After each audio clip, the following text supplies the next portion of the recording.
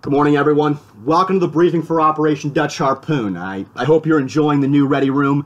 Things are finally a little bit more habitable out here. Also, before we get down to brass tacks, I want to welcome our guest today.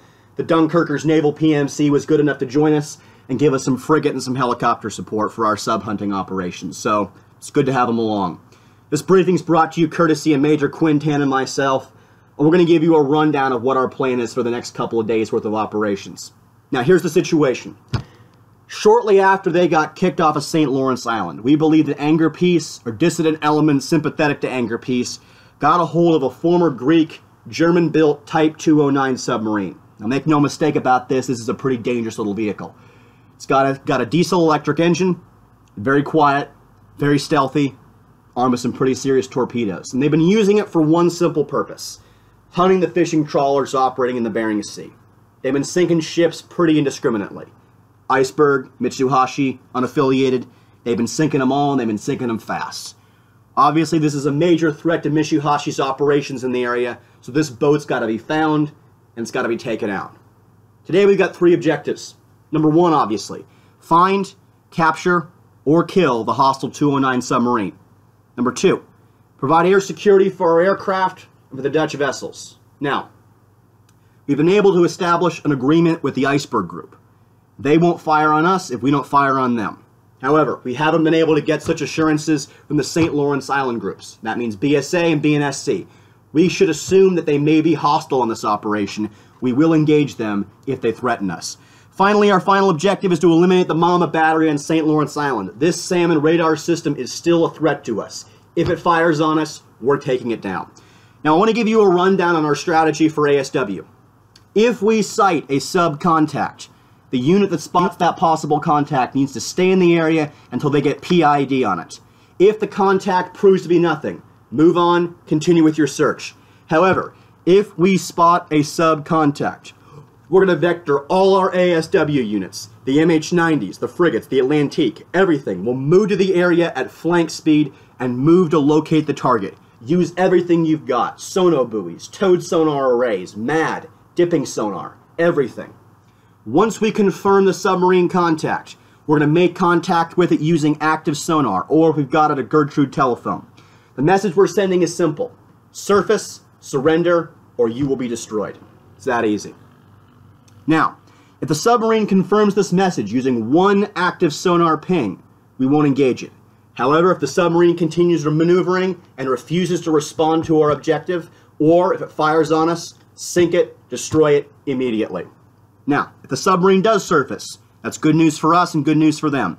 We'll communicate with it being a signal blinker or through radio, informing them that they will be boarded, they need to disarm, and get all the crew on deck. We're going to send in Kabi with his ground team via a Hilo or a Zodiac to take over the submarine, and from there, we'll take it back to our home base. Now, if the submarine does not comply with any of our orders, as I said before, we're engaging it and destroying it. Now, moving on to the orders for our aircraft. All aircraft are to RTB when shotgun. Shotgun state for this operation is set. All BVR missiles fired for fighters. All strike aircraft. All air-to-surface weapons missing.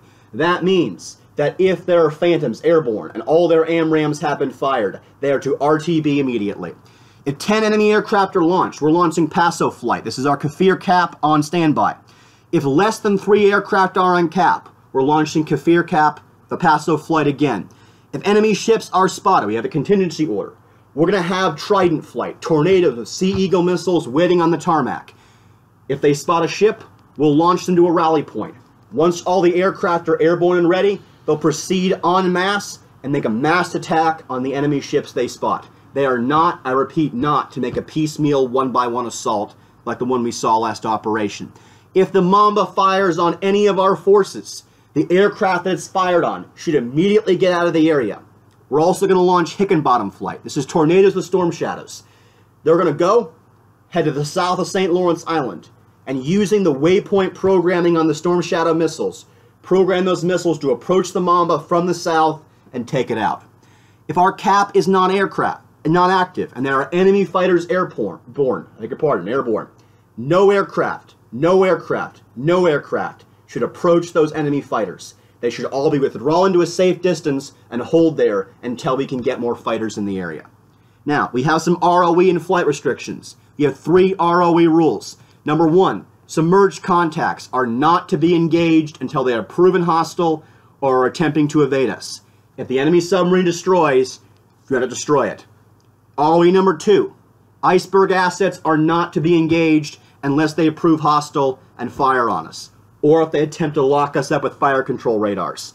ROE number 3, there are no ROE restrictions on BNSC assets. If you see them, shoot them down. We also have some no-fly zone rules. No aircraft are to approach within the Mamba's 60 nautical mile engagement arc for any circumstances. This is a strong no-go zone. There's also a no-fly zone, 50 nautical miles from U.S. territory. We're respecting their territorial waters on this operation. MCON rules are simple.